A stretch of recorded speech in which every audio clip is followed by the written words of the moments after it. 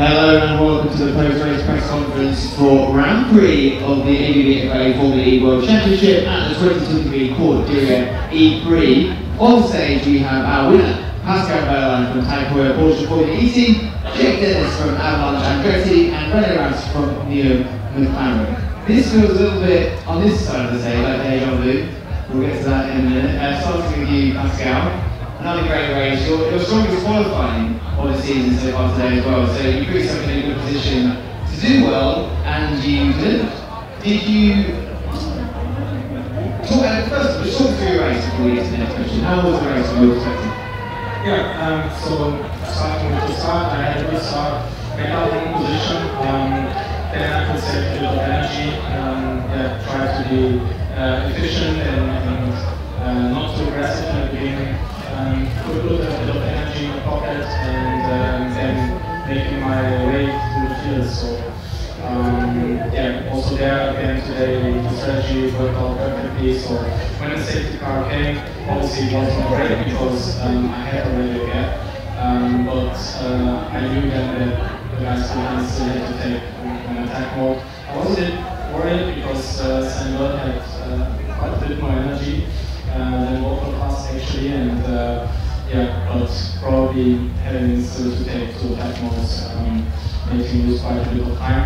So overall again a very good race. I think today was a little bit more difficult, or I felt like it was a bit more difficult than yesterday, but we delivered again.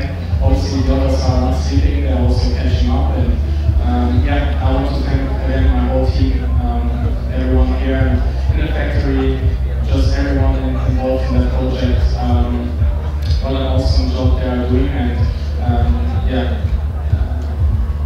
just feels amazing to ride that car in the race. I'm sure.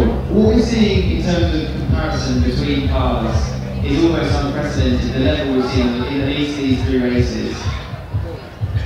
Now we're in a position where, well, let's say, it's been a great performance. Did you expect to see yourself in this position where you are right now at the start of the season? Definitely not. So actually after Valencia we were a bit worried because their performance was not great. Then we arrived in Mexico and we all showed a good performance, and there we didn't know actually if it was something Mexico specific again or if that's our true performance. And so for us this weekend here was probably one of the most important weekends because this track has nothing to do with Mexico, and also the conditions are different. The track layout is different, grid is different, so it was good to confirm also here on a different track that we are competitive, and that keeps me very optimistic and positive for the future. We know we have a lot of work ahead of us because the season is long. We are still in the beginning of the Gen 3 car, so a lot of progress will be made during the year, that's for sure. And we just need to keep working hard and keep improving, as I'm sure everyone else will. Well, as it stands, you're a championship leader for your first time in your Formula E career. Must feel pretty good.